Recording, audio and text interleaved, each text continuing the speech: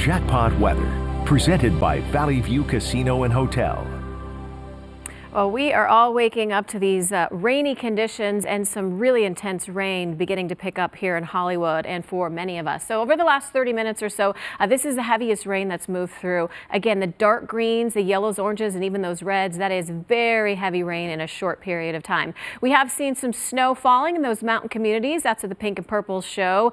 And we're getting a little bit of a break for part of Orange County right now. Not the case, though, for high desert communities. Mountains also seeing some snowfall in San Bernardino County. Inland Empire, heavy rain for you as well, starting to lighten up though, and then through parts of Orange County into San Diego County, still seeing that heavy rainfall. But this is the band that is moving through right now that will bring us a very heavy rain in the next couple of hours. So it's why we have a flash flood warning in effect for that box in red, which does include Glendale, Long Beach, here in Hollywood, Beverly Hills, Westwood. So a lot of areas, if you are just waking up to this, just know there is very heavy rain to come, and everyone else in green, you're under that flood watch until tomorrow at 6 p.m. So even though we are going to get significant breaks today and tomorrow, the threat of thunderstorms is why this flood watch has to stay in effect, because those who do see those thunderstorms, you're going to see a very heavy rainfall in a short amount of time, which has the likelihood to cause some floodings. So rain for everyone right now, temperatures in the 50s. Again, dry right now for Orange County. That will change over the next couple of hours.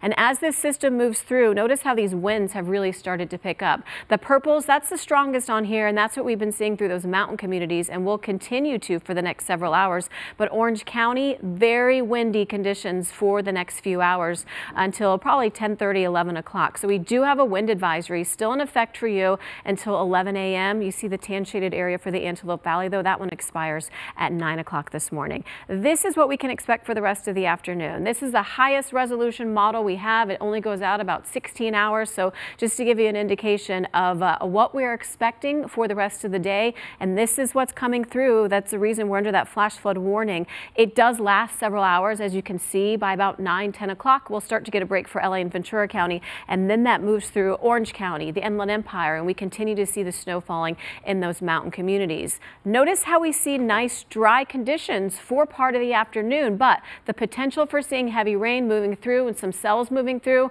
that is in the forecast, which includes thunderstorms. That would come along with, in addition to the rain, gusty winds, hail, and of course lightning. So no surprise, a winter storm warning is in effect until 11 o'clock tomorrow. If you are not already in the mountain communities, a good idea to not go there until this storm passes. We are expecting, again, it's an atmospheric river, so significant rain. Although these won't be exact, this is pretty close. Anywhere from 1.5 to 2.5 inches for most of our coasts and valleys. Mountains, 1.5 up to 4 inches.